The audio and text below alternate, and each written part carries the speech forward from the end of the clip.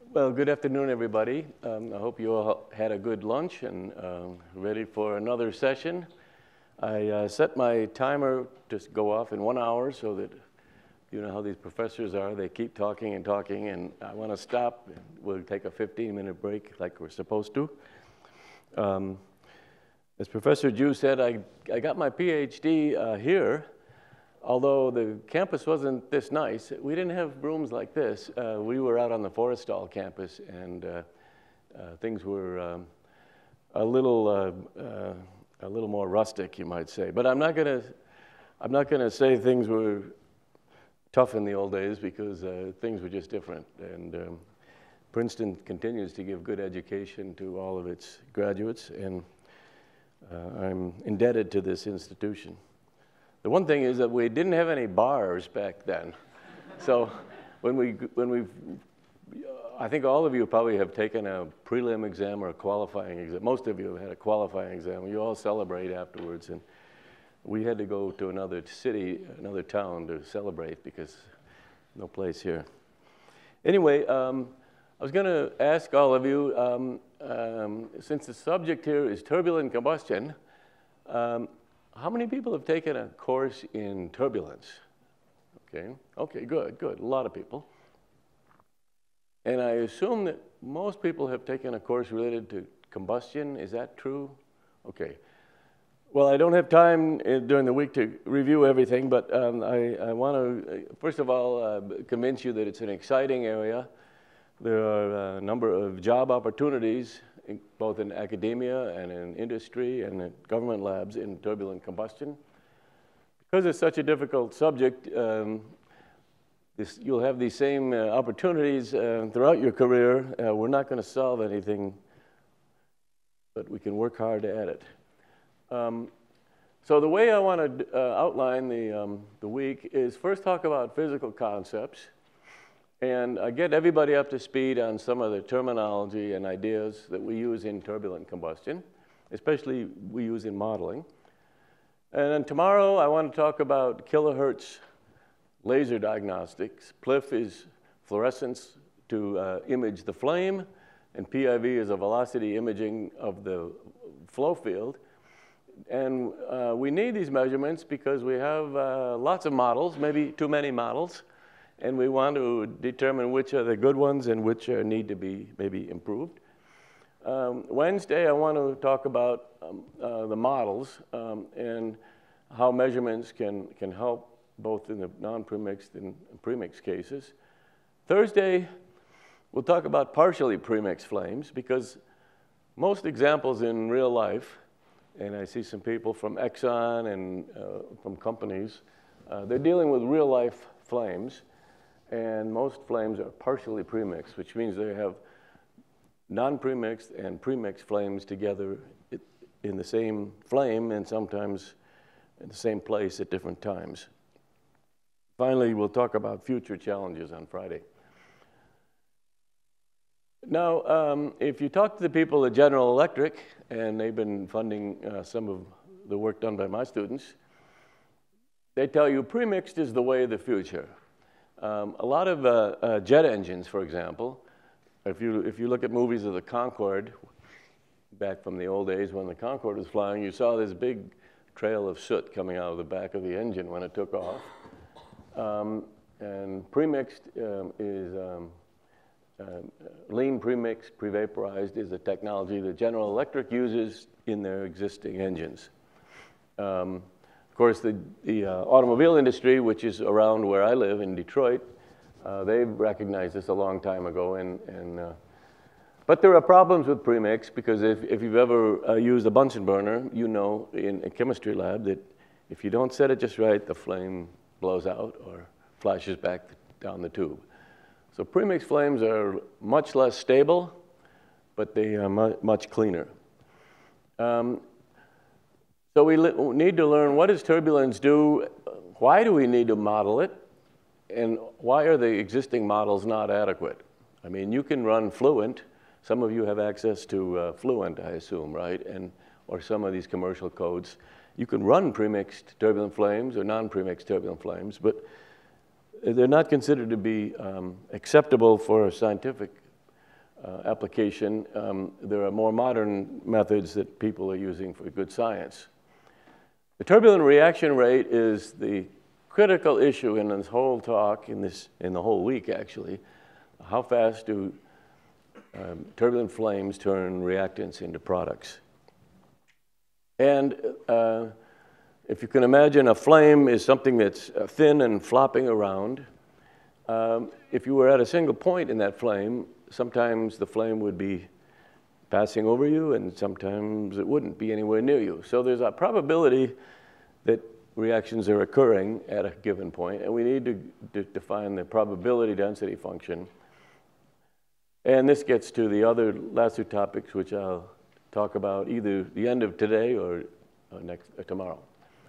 So if you have a handout of the slides, you'll see that the first reference is one by Professor Kuo. It's a really good book on fundamentals of turbulent combustion. So if you're interested in this subject, I recommend you get it. You can get a PDF version, or you can buy the hardcover version. But if you're really interested, that's a good book. Professor Peters has a short, small book, and as well as Professor Foreman Williams. It's a small book. It's kind of old. Steve Turns, a professor at Penn State, has a very good undergraduate level course that he uses this Intro to Combustion. And then there's some older books that are also good you may want to get. Of course, Professor Law has written some of the seminal papers that have given us the insight of what is going on. And his paper with Jackie Sung is a classic, and it shows how aerodynamics and fluid dynamics stretch and strain and extinguish premixed flames. And then I wrote a review some years ago of just sort of like the state of the art in turbulent combustion, if you're interested in these review papers. Rob Barlow at Sandia has a very nice workshop on turbulent non-premixed flames, and he has all the best data in the world, I would say, collected in this website, and he makes it available. And you can see other papers that are, some of these are a little bit older. The German paper by Heinz Pitch, French group, Poinceau, and others that are really classic papers that if you want to start in this subject, they're pretty simple to read compared to some of the other stuff. Anyway, to motivate my talks this week, I'll give you some pictures of a combustor that Jacob Temme ran. I gave him like the world's worst PhD thesis topic because it was really hard to run this combustor.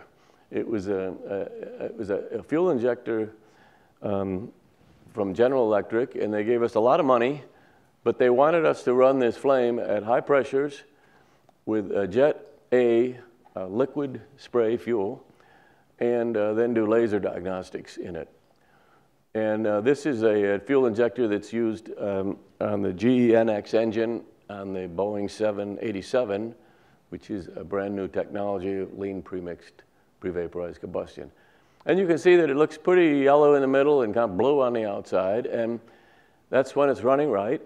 It's got a pilot flame in the middle. So this is the center line here, and so you inject some liquid Jet A fuel and you form a spray, and you have air coming out, and the velocities are pretty low here, so you get an attached flame that just sits here. It's what we call a diffusion flame in the sense that there's mostly all fuel in the middle here and then air coming in from the side, so it only burns along this edge here.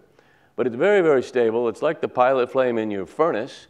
If you ever look inside your furnace, you have a flame, or you may have a pilot flame in some other household device. It's usually either premixed rich or non-premixed, but it's not lean because that's not stable.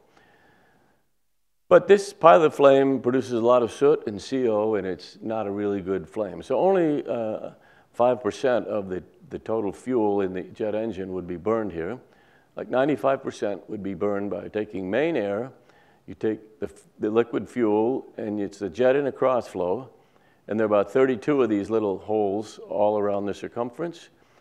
And the velocities here are kept very high so that the flame cannot flash back to this spot here. And so it's a lifted flame. And there's a lot of mixing going on in here, so they call it a premixed flame. But it's very stratified. It's not uniform. So there's a lot of fuel-air variations in here. But this burns very clean, and that's what this blue region here is. And you can get very low emissions, and yet the flame is stable. Even if this flame blows out, this pilot flame always is there. So there's a safety issue that, of course, jet engine people worry about. And one of the problems is, of course, that, like I said, if it's premixed, sometimes it doesn't stay where you want it to. So Jacob, during his thesis, he took movies of this flame, and you can see that sometimes it's attached, and then other times it just totally lifts off and blows down. So it's sort of oscillating in space. And this causes engine growl. You can hear a loud noise, and Professor Kendall will tell you all about the theory of acoustics. But this is a serious problem, and you can't run the engine at this particular condition. So they have an operating envelope, and they like to operate over a wider range. So that's an issue. How do you model that? It's partially premixed because you can see that one of the flames, the pilot flame, is non-premixed, and the main flame is premixed, and so they're all just sort of superimposed on top of each other. And so we're going to define partially premixed is that the equivalence ratio varies in space from pure air to pure fuel. So sometimes at a point you see premixed combustion, sometimes non-premixed. And you need to know the probability of each. Because if you're modeling them, okay, you put a premixed model half the time and a non-premixed model half the time, and maybe you get the right answer. Now, stratified premix is something that Professor Masri talked about at the last symposium, and we've also written papers on it. But it means that the equivalence ratio varies in space, but you're always within the flammability limits, which would be equivalence ratio of 0.5 to 2. So it's always premixed, but sometimes it's rich and sometimes it's lean. And this is a serious problem because if you're a jet engine developer or an automobile engine developer, you need to model these types of problems. And now, different parts of the world have different models.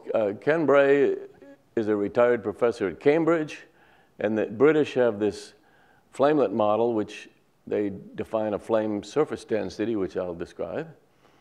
Now, the Stanford group, these three people talk about a different model, a progress variable model. Ponceau is from France. He's a colleague of Professor Kendall. I mean, they know each other. And he has a model, a thickened flamelet model. And then there are other models by Professor Menon at Georgia Tech and Pope at Cornell. And the jury's still out as far as which of these models will be the best.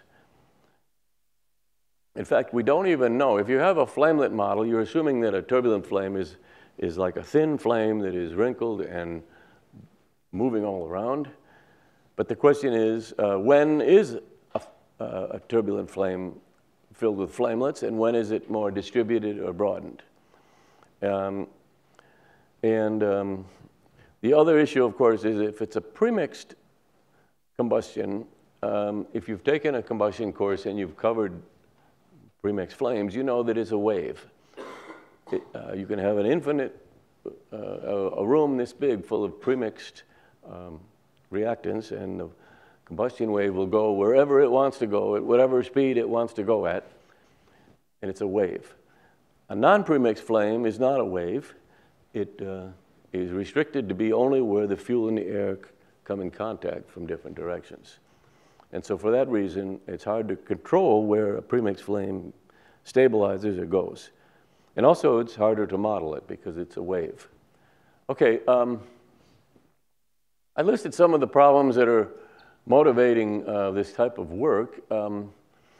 HCCI is homogeneous charge compression ignition engine, where you basically take a premixed mixture and you compress it as if it was in a diesel, and then if you compress it to the auto ignition temperature, it ignites. It's a little different than a diesel engine, but everything is premixed and then compressed. This is premixed gas turbine. Well, we don't use those on airplanes. We would use these partially premixed on an airplane that I showed you. But a fully premixed gas turbine would be used on the ground to generate electricity. GE in South Carolina is doing a lot of work on a premixed gas turbine for electrical power generation. The classic problems that people talk about are in non-premixed. The jet flame is studied at Sandia and other places. A jet in a cross flow, a jet in a co-flow, which may be a hot co-flow or a cold co-flow, and a jet in a swirl flow. These are the basic building blocks of turbulent combustion. And then if it's partially premixed, in a gas turbine, like I just showed you in the previous slide, you're putting air and fuel in different places, and then it's burning downstream, and so you can have both premixed and non-premixed. The Air Force is very interested in afterburners and military-type devices. The base of a lifted jet flame, if you have a jet of fuel and then you light it off, it'll be lifted. And right at the base of that flame, things will have mixed a little bit between the fuel tube and the flame. And so we'll have both premixed and non-premixed. And the other item is that, if you do research in this area, we're sort of realizing that we don't want everybody to build their own experiment. You can say the Princeton experiment or the Maryland experiment, and it gets a little bit tedious because everybody's doing sort of the same thing or a variation.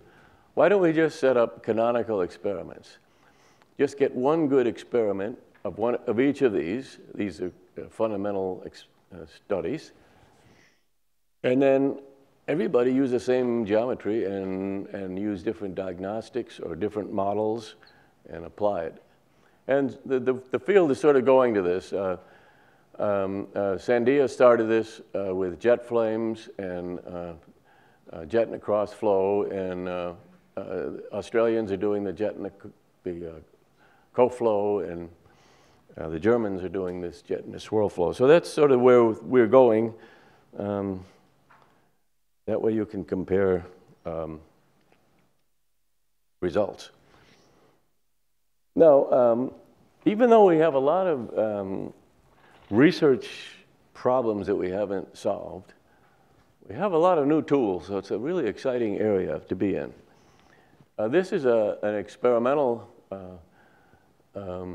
result of Cam Carter and Tong Hun Lee, who took movies of a turbulent flame. It's not very turbulent, and you see that it's kind of chopped up. It's actually 4 images stacked on top of each other, but with these kilohertz lasers, you can get very nice movies, and this is the reaction zone. And the way they do that is they imaged CH, which is a radical. It's only existing in the reaction zone, and it's you shine an ultraviolet laser through the flame, and then you image it, the radiation, the fluorescence that comes out from CH.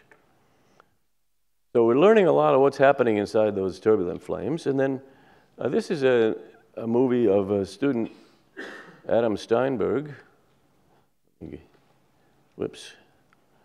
Get my cursor here.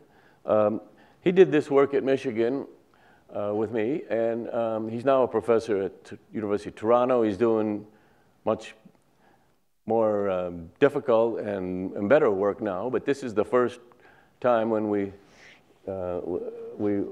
first time anybody tried to image vortices going through flames. So he took a PIB, which is a velocity field imaging method. He determined what the flame boundary was because the particle density changes very abruptly right at the flame. So in this case, he used the change in the particle density to map out where the flame is. And then he used the velocity, the kilohertz of velocity field imaging to map out the vorticity field. And so the goal was to see turbulent eddies going through the flame. And so this was done like 6 or 7 years ago, because Adam's already got tenure. No, it's actually more like 7 or 8 years ago, because Adam's already got tenure at Toronto. And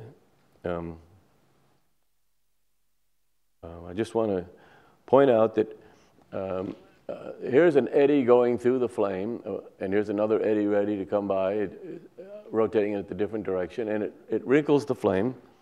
And then here's another pair of eddies that are coming by, and they'll wrinkle the flame later. And one of the things that Adam wanted to determine was, are the eddies doing the wrinkling, or are they only doing part of the wrinkling? Because the models say that the eddies go through and wrinkle the flame. Well, what he found was the eddies start the wrinkling process, but then after they go away, the vortices are gone, the flame continues to wrinkle by something called the Landau instability, because flames are inherently unstable. So you have to model both the turbulent wrinkling of the flame and the Landau instability to get this right. I listed good models, and if you're doing modeling work, is anybody here doing turbulent combustion modeling? Okay, well, I hope I'm not going to upset anybody. I put these in the order of what I could understand, and some of them are good, but I put them at the bottom because I don't fully understand every detail of what they're doing. But these are very easy to understand. It's a flame surface density model with tabulated chemistry. I'll say Wednesday I talk about the Stanford group and their flamelet progress variable. That's quite easy to understand.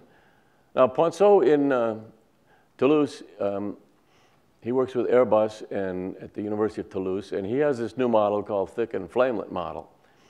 And so his idea was, I wrote this down here on this board here, that we know that the turbulent burning velocity is related to the diffusivity, how fast heat can diffuse upstream, times the reaction rate, it's all under the square root. So if he can, this is for a premixed flame, the turbulent burning velocity depends on the diffusion of heat upstream and the reaction rate. But now he says that he also noticed that the thickness of a flame, and you can show this from theory, is equal to the square root of the diffusivity divided by the reaction rate.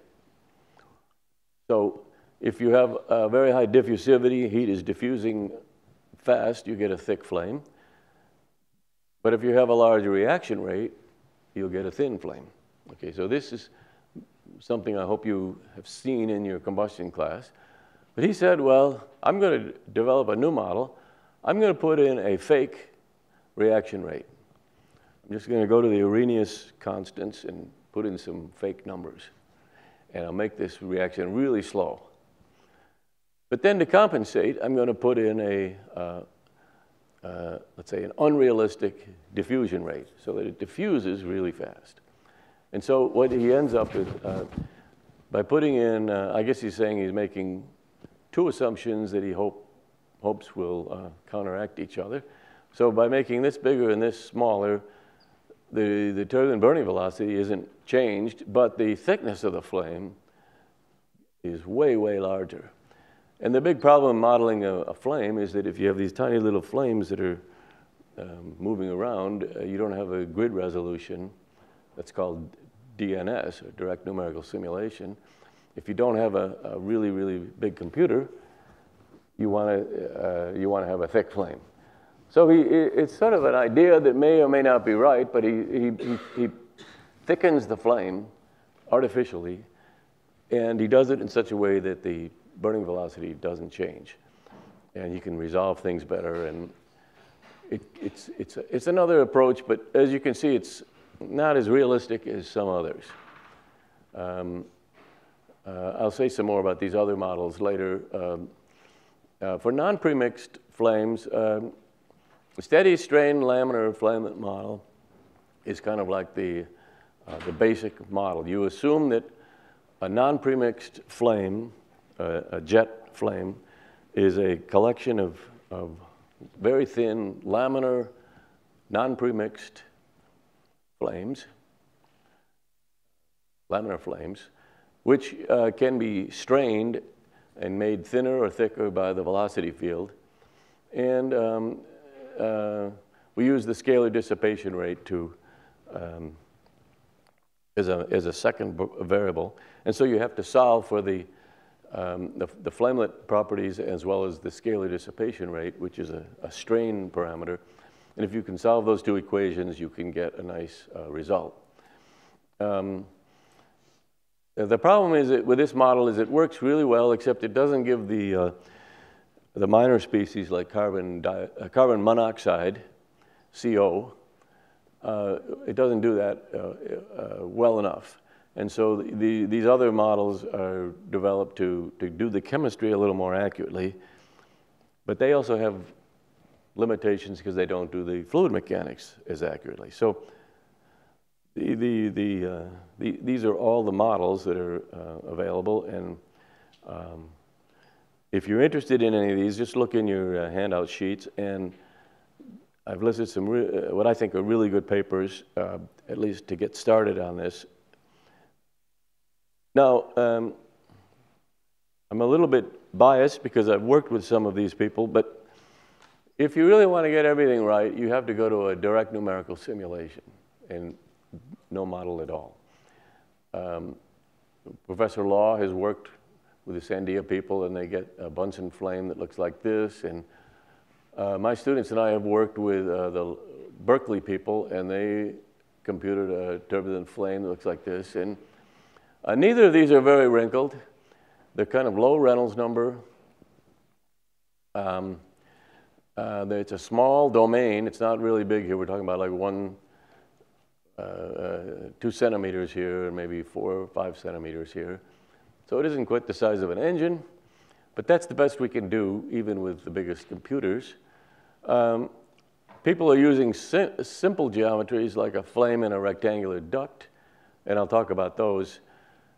But others are working with real geometries, which have real boundary conditions.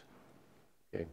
I listed here, they have a forcing term. To keep the turbulence coming into this problem, we don't have a turbulence generator, which would be like a grid or something, because that would be too expensive to compute.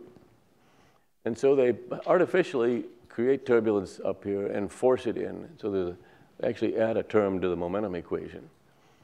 So even though we call this direct numerical simulation, like it's like the truth, it still is not perfect because you have some computational uncertainty in how you're actually producing the turbulence with this artificial forcing term.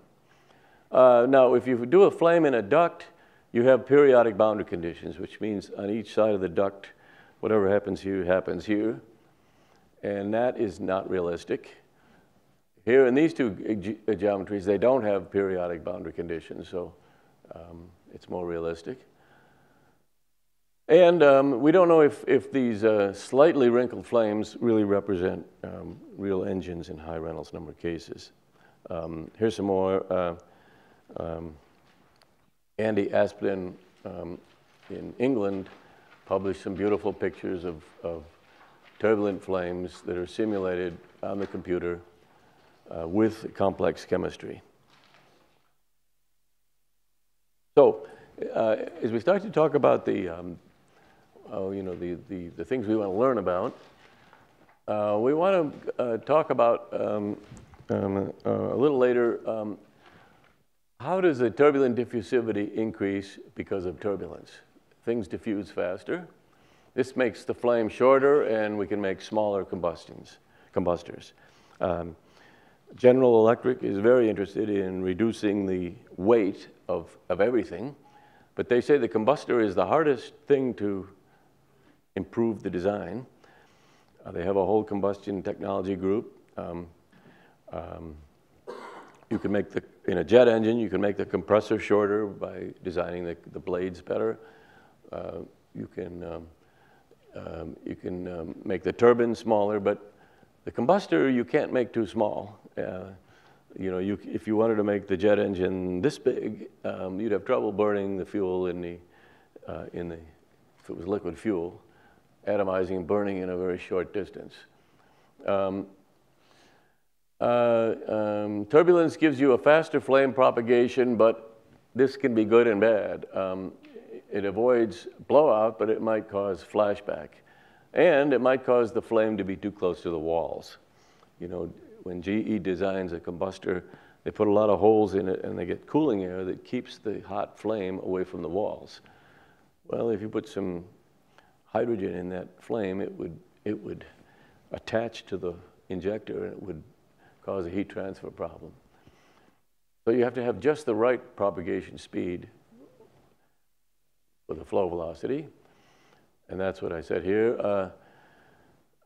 If the velocities are large, you have a short residence time, and so this air is going through your combustor in a short time, and you will get less NOx. However, you may not burn up all the CO, and you may not burn up all the soot. And so short residence time can be a problem if you have to minimize CO and soot. And growl is just a continuing problem in rockets, in jet engines, and Professor Kendall will talk about that. So we're not there in terms of modeling any of this, but we are making progress. So as a background for some people who maybe haven't done much in turbulence, I just want to define some parameters here. The turbulent kinetic energy, this is the velocity fluctuation in the flow direction, and these are the velocity fluctuations in the transverse directions. And if it's isotropic turbulence, this is, K is pretty much U prime squared bar, the mean of the velocity fluctuations, which is in meters squared per second squared. In these equations, we often put a little tilde on the top of variables, and this is the Favre average, which means you take whatever you're interested in and you multiply it by the density of the gas at that point, divide by the mean density at that point, and then you take the time average. And you can see that if you took rho and called it rho plus rho prime, and you take U and set it U bar plus U prime, now then you take the time average. Now you multiply these all out and you're going to get 4 terms. One is going to be rho bar times U bar and divide by rho bar, there's that. One's going to be rho prime times U prime divided by rho bar. And then there are going to be 2 other terms which are 0. And the first one is going to be rho bar times U prime, but you take the average of that and it's the average of U prime. And U prime is a fluctuation around a mean, so it's like it's a sine wave, and you take the average of a sine wave at 0. And so when you take this Favre average, then you are saying that it's equal to the true mean velocity plus this other term, which is a mass flux. So why would you want to do this? Well, if you throw this into the Navier-Stokes equations, the density fluctuations totally disappear. So rho prime is no longer a variable. So we remove rho prime from all the equations. But we add a new unknown, which is this flux, rho prime U prime.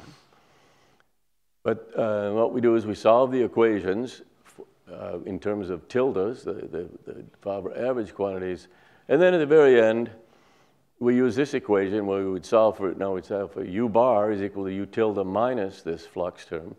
And so if we want to find out what U bar is, we'd have to know this flux term, and we would use this gradient diffusion assumption, which says that the flux of something is related to the diffusivity times a gradient. And let me expound upon that in the next slide. This is common turbulent flow analysis. It's developed by Prandtl, who was a pretty smart person, and so it's valid. So if you have something that's correlated, a density and a velocity fluctuation, you want to see how are they related. So we're going to take this case of, let's say the density in a fluid is something like this. So imagine this to be a boundary layer. Here's the wall down here. It's a heated wall. So there's low density here of the gas, and this is cold gas up here, and it's higher density. So there's a density gradient from low to high. And there's turbulence. And so a fluid element, it's at A, which has a low density on average, will sometimes jump up to B. And if it does that, it has to have a positive velocity fluctuation. So V prime is positive. So just say that's what happens randomly. And then we're going to argue that it takes this low density with it as it goes up. So if you're sitting up here, you see this picture I drew on the board here. The density at B is some number. It's a high density up here. And then all of a sudden this red particle jumps up here, and you get low density for a short time, and then it jumps back up. So this is a density fluctuation which is negative because the density is low for that short time. So at B, at point B, we're going to have a positive V prime and a negative rho prime. So that means, in this example, in this case, rho prime, V prime, on average, is going to be negative, and it's going to be proportional to d rho dy, because the density change, which causes the density fluctuation, depends on the distance that it moves and the density gradient. Okay, and so when you put that together, you simply say that the average, on average, the product of these two numbers is going to be V prime times L times the density gradient. And then if you write this equation here, that what this means is that this quantity here, whatever it is, it's called the turbulent diffusivity, is just V prime L. And so it is a measure of how fast things diffuse as they mix up and down. And the same argument holds if a fluid element goes from B down to A. So this is Prandtl's thought, and so therefore this is a very useful equation. If you know what this dt is, and you know the d rho bar dy, you know what this flux is, and you can solve your conservation equations. Now, I think in my handout some of these symbols didn't turn out right, but these are Greek symbols. And so what Prandtl is suggesting is that the turbulent molecular diffusivity, this is the kinematic viscosity, mu over rho, is U prime L, and that's equal to the diffusivity, thermal diffusivity, as well as the mass diffusivity. And so this is in meters per second times length, so it's meters squared per second. This is a foundation of turbulent theory, that turbulence basically makes the viscosity 1,000 times larger than in a laminar flow. So that's one of the fundamental ideas of turbulent fluid mechanics, is that the viscosity of the fluid goes way up, and the thermal diffusivity, which is the way heat is transferred, goes way up, and mass diffusivity goes way up. And they all go up equally. But now all of this turbulence has to dissipate. It has to go away because we have a steady problem, and if you're always creating more turbulence, you have to get rid of it. So the dissipation rate is this. and it's given by the velocity fluctuation cubed over L. So this analysis comes from simply the fact that the rate at which you produce turbulence depends on U prime cubed over L. L is the integral scale. And so the rate that it's created has to be equal to the rate that it's dissipated. So if you put these ideas together, now U prime is like K, which is, we said, the kinetic energy to the 1/2. And if we say that U prime is K, we can get rid of the U prime and replace it with a K. And so we get K to the 3/2 divided by L. And we can solve L, the integral scale. And so we said that this new viscosity, that's like 1,000 times greater than laminar viscosity, is the density of the fluid times the U prime times L. And so you put these in here and you get K squared over epsilon. So the first people who did turbulent flow theory said, let's get rid of this turbulent viscosity and put it in terms of K and epsilon. But now we have to solve for K and epsilon. And so Prandtl, he was around at that time, and he said, well, let's derive a K equation. Now, what he recognized is that turbulence, velocity fluctuation squared here, can be convected from one place to another, and that's this term, these two terms. Turbulence can diffuse, and turbulence can be created, and it can be destroyed.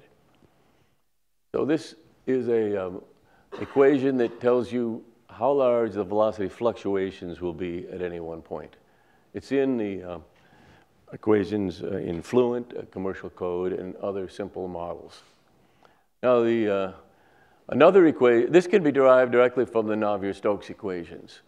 So it's exact, but a lot of terms have been dropped, or these two terms have been modeled. So it's not quite exact, but it's fundamentally from the Navier-Stokes equation, so it's very believable. This is another equation, the epsilon equation, which you may have seen in your courses, but it's also developed from it's derived from the Navier-Stokes equations, but again, there are a bunch of assumptions in how you get the source and sink terms. But you can see it's a convection, diffusion, source, and sink. If you can put the right source and sink in, you can solve the problem. This example is one I always teach in my classes. Suppose you have a grid in a wind tunnel, and right behind each one of these little bars, there's a separated flow in a very small recirculation zone. So there's a whole lot of turbulence being created right at x equals 0 plus. But all the turbulence creation is right in here. From then on, the turbulence flows downstream, and there's no more creation because there's no more little bars there. So if this is a constant density flow, rho bar is constant. The velocity, the mean velocity, is a constant, just a flow in a wind tunnel. Now d by dy is 0. So there's no diffusion. There's no reason for turbulence to diffuse from here up to here or from here down to here because it's uniform in the y direction. So these derivatives are 0 and these terms are 0. Now, turbulence is produced by velocity gradients, but there are no velocity gradients downstream of the grid, and so there's no more production. This term d by dy is 0. Okay.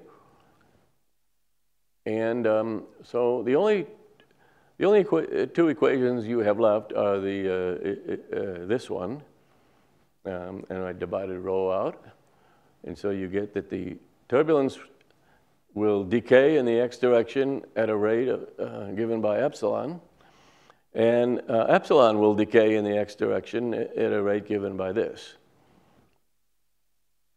Okay, so you need boundary conditions. You say that you start with a certain turbulence right behind the grid, and you have to be given the boundary condition that the dissipation rate here is some number. But if you were given those two boundary conditions, you put this on MATLAB and you get these two curves, you've solved your first turbulent flow problem. But it also points out that you need to know the boundary conditions on the dissipation rate, which Fluent tells you sort of how to do that with like a little formula. And it's not, you may not totally believe it or you may not like it, but that's what they tell you to do. So you need a boundary condition for each of the variables.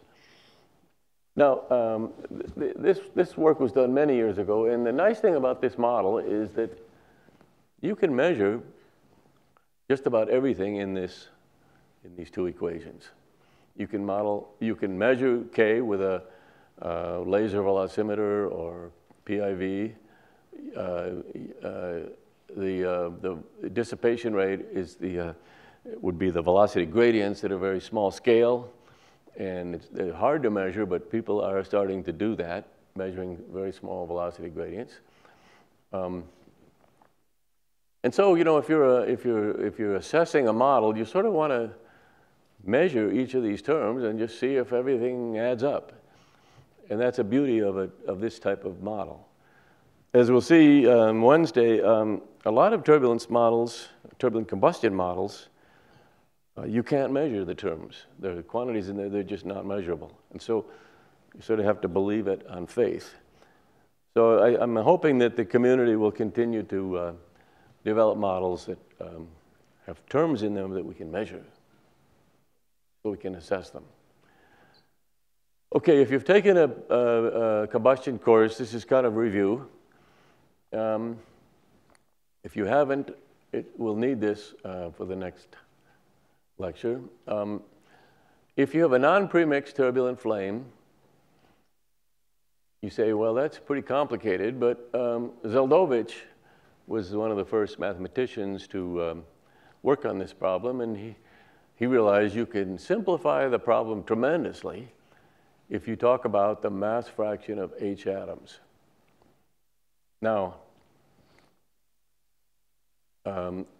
we're going to define Y sub H as the mass fraction of H atoms that are contained in all molecules at one point. And we're going to talk about Y sub H sub 1 is the mass fraction of H atoms in stream 1, which if you have a jet is usually the center jet is fuel, and so it has H atoms in it generally. So let's call this center jet stream 1. And then around that jet is an outer stream, which may be very large, and that's maybe air. And the mass fraction of H atoms in the outer air stream is 0. So for simplicity, let's say that you have methane, CH4, and we're surrounding it with O2. Stream 1, we have methane. So in this methane molecule, we have 16 grams in this mole of methane. 12 of those grams are carbon, and 4 of those grams are hydrogen. And so of the total 16 grams, 4 of the grams are hydrogen. So the mass fraction of hydrogen in that molecule is 0.25. So so plugging that into this equation, which is a non-dimensional measure of the mass fraction of H atoms, it would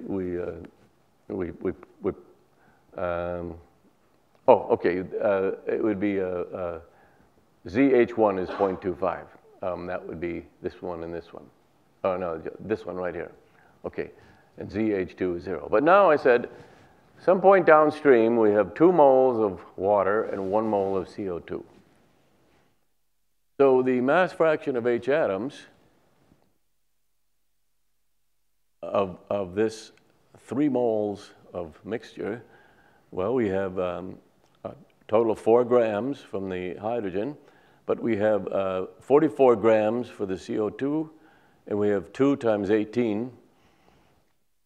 We have 2 moles times 18, and so we have a total of mass given by this denominator, and so the mass fraction of H atoms in this mixture is 0.05, And so we take Z, the mixture fraction at that point, and it's going to be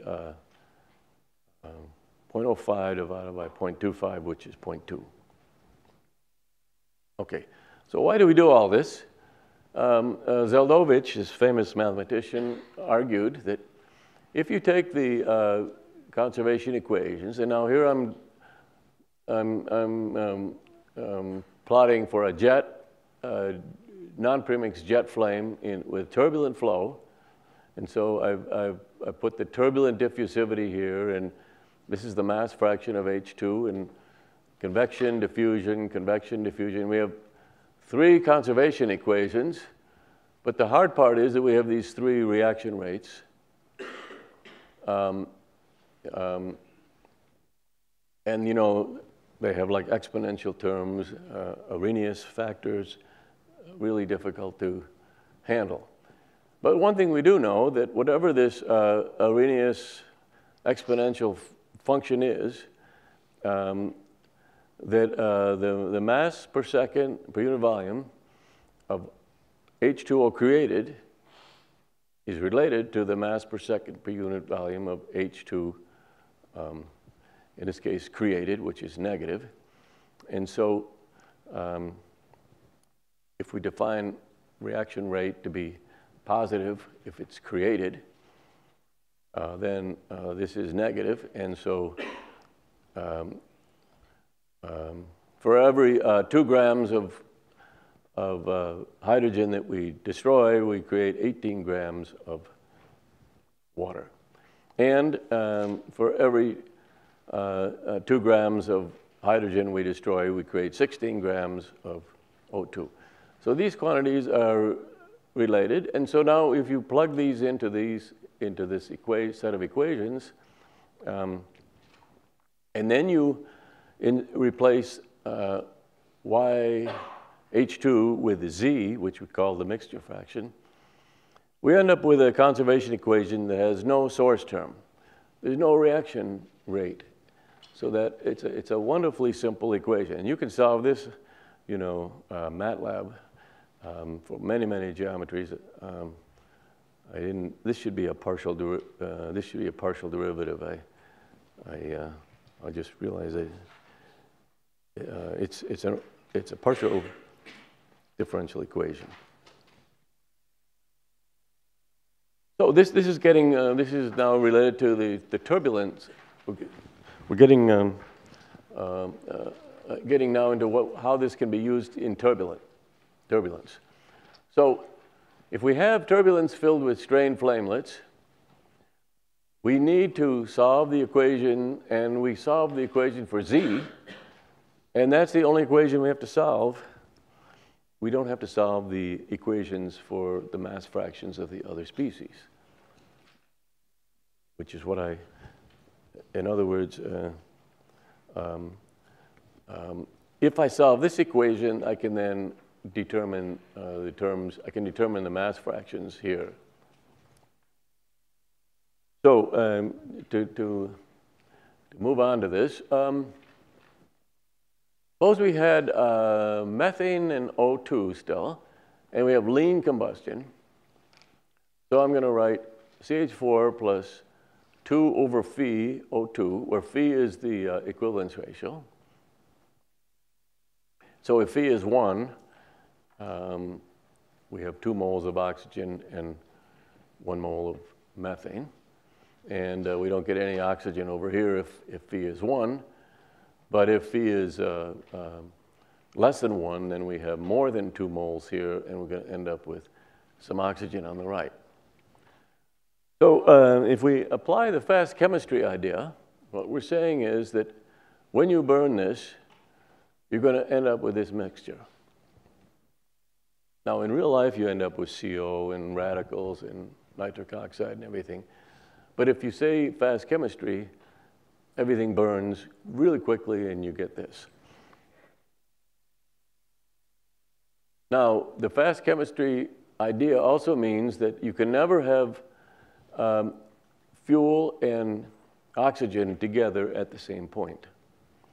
So anywhere in the turbulent flow field, you could have a mixture like this, which is basically oxygen and products. And in some other place in the flow field, you could have fuel and products, but you can't have fuel and oxygen together except along an infinitely thin line, and we call that the flamelet. But now we ask, what is Z for this mixture?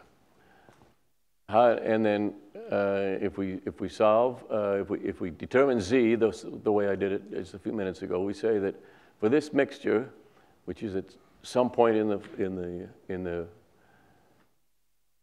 flame. Now let me jump ahead and I guess I don't have a picture of a jet flame with me. Okay, I don't have a picture here.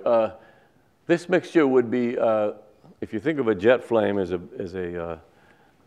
coming out of a tube as a flame with a boundary, this would be on the lean side of the flame, whereas the inside of the jet flame would have fuel and products. So we're only talking about the outside of the flame here, the air side of the flame. Now, we compute Z for this mixture, and again, there's 4 grams of hydrogen, and we do this, and we get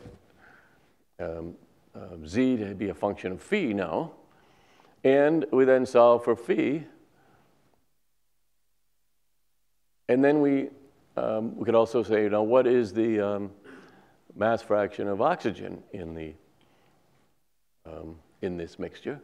Now it's a little different. We would say that the mass of the oxygen is 32, so we would have the number of moles of oxygen times 32 grams per mole for oxygen, divided by this same weight of the entire mixture, and we get another function of phi. So if we take this function of phi, this function phi here, and we plug that into here, we get this. So we can say that for this mixture, the mass fraction of O2 depends on Z, and all we have to do is solve for Z, and we can get the mass fraction of O2. So that leads to what we call a state relation. The whole idea is we only want to solve one equation for Z, and then we want to just look up the values of all these other properties without having to solve any equations. So, oops. I think what we'll do is we'll take a 15-minute break because, so I'm going slowly, but we're going to use all these concepts. So let's take a 15-minute break, and